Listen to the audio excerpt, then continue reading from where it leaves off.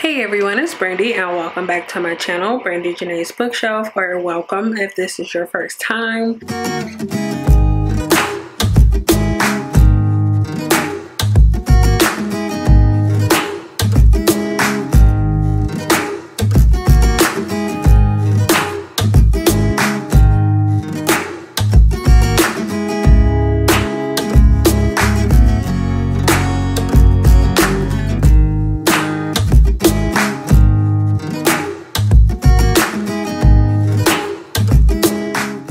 Today I decided to try out a new type of video. I'm going to do a manga first impressions video.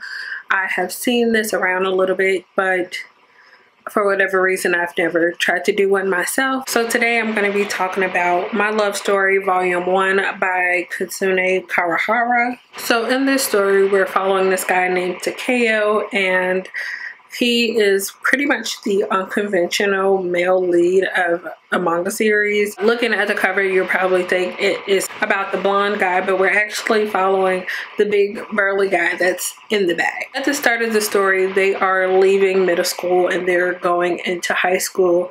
And Takeo, to put it simply, is unlucky in love. Pretty much every girl that he has liked throughout the years, he's found out that they like his childhood best friend, Sunakawa. At the start of the story, we pretty much follow him as that same situation is happening to him as he's about to leave middle school. He wants to go confess to this girl who he has liked for I don't know how long, and he stumbles upon this girl confessing to his best friend. He gets a little upset that everyone that he likes seems to like his best friend, but he doesn't hate his friend or anything for those reasons. He's just like, okay, well, maybe it's just not meant for me, and he just goes on about it. I think he gets more upset when the girls get upset after his friend tells them that he doesn't like them at all. And we follow them as they're on their way home, and he ends up stopping, or his friend mentions like, hey, there's this guy over there that looks suspicious, and it turns out that he was kind of groping this girl on the train, and he goes and stops this guy, and he ends up meeting this girl.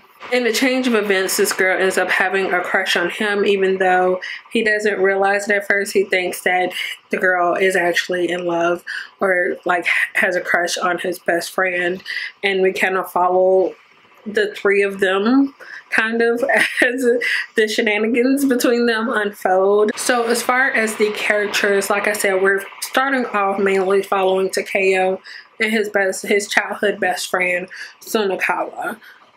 They, I think, met in pre-K or kindergarten. They met really young because their mothers, they lived next to each other, and their mothers were friends, so they would always play with each other, and that friendship has lasted up until the current day in the book.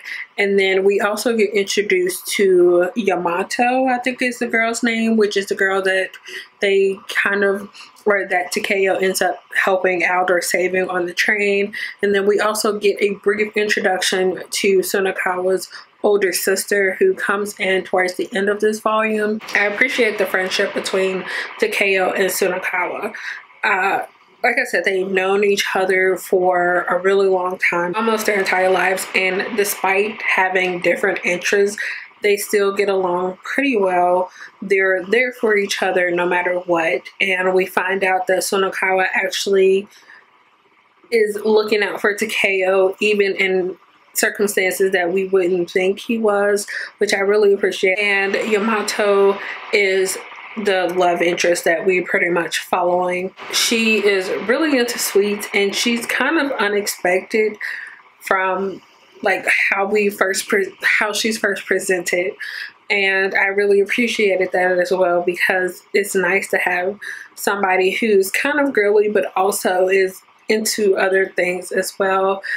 It was definitely, I feel like this was different from some of the other shoujos that I have read, and I really like that. Yeah, I gave this one 4 out of 5 stars. It was really funny. That was another thing that I didn't really talk about, which I can't really say too much about without spoiling anything, but I was really invested in the story, and then there are even parts where I was laughing out loud, which I don't do too often when reading things, but there were some funny moments, and it was interesting just seeing how everything played out, because Takeo is really dense. You know, he's never had any experience with being in relationships or, you know, having someone have feelings for him, and it was just nice seeing how everything played out. Now I'm gonna kind of talk a little bit of spoilers, just because I can't talk about certain things without,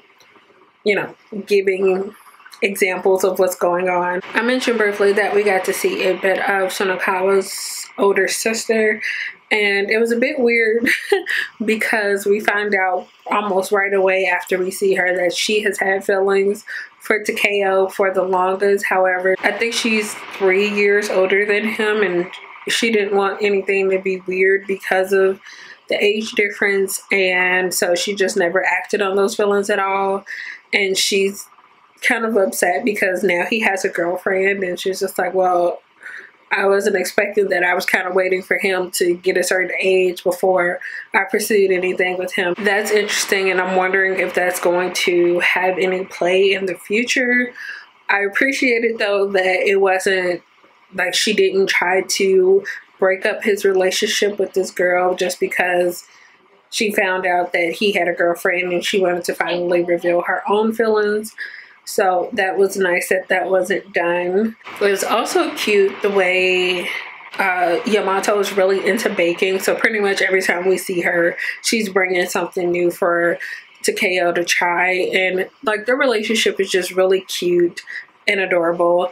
And seeing how things played out between them, even though it was just the first volume, I just overall really enjoyed this, and I'm really looking forward to continuing on with the series. I honestly want to just go out and buy all the volumes in the series, but that's gonna have to wait. Hopefully the library has most, if not all of them, so I can at least read them until I can afford to be able to get, you know, the series for myself so I can own them.